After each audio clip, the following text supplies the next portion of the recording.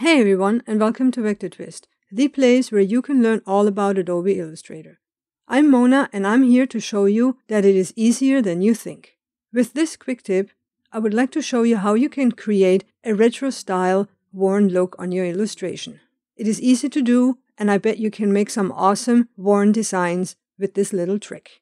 So let's have a look here. You can see here on top and the bottom of this vintage coffee tin illustration, there is a worn look to the color that once was on the tin. And I would like to show you how you can create this yourself in Adobe Illustrator. So first let me hide what I have created so I can show you how you can create it yourself. First let's zoom in, and then on the top here we want to create a rectangle. We want to choose medium gray or dark gray, and so you can have the exact same size of your object or illustration that you have. You can always work with smart guides. The smart guides you can turn on under View, Smart Guides. After that, we want to choose the rectangle tool, and we want to create a rectangle just underneath the top part of the can here. Now, since I have the smart guides on, it will tell me when I have the right size of my rectangle.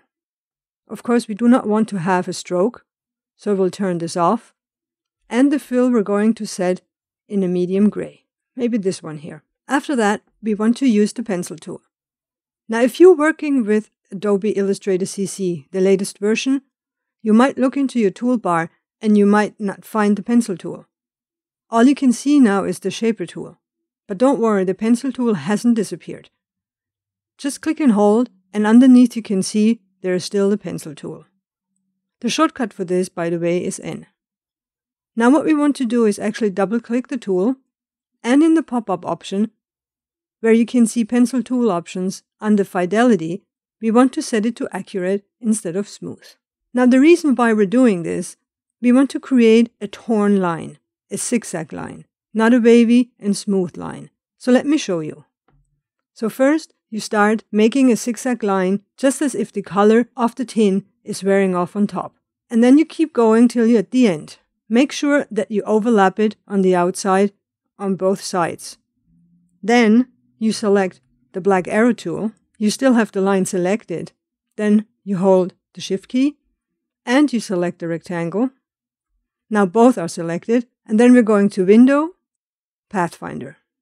Here in the Pathfinder, what we want to do is actually choose the Divide button. Now we have two separate shapes.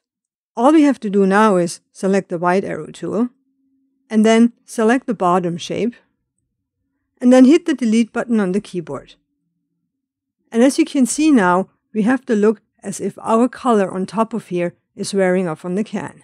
Now we want to add a little bit of a shadow, and we can easily do this by just selecting the shape, and then we're creating a copy into the back. The shortcut for this is Command CB or Control CB. And then with the arrow tools on the keyboard, we're going to nudge it down about 2 points. Or maybe 3, this is up to you. And then we're going to choose a dark red, or whatever color is darkest on your illustration. Now if I deselect everything and I zoom in, you can see that we created a little bit of a shadow. Now let me zoom out again.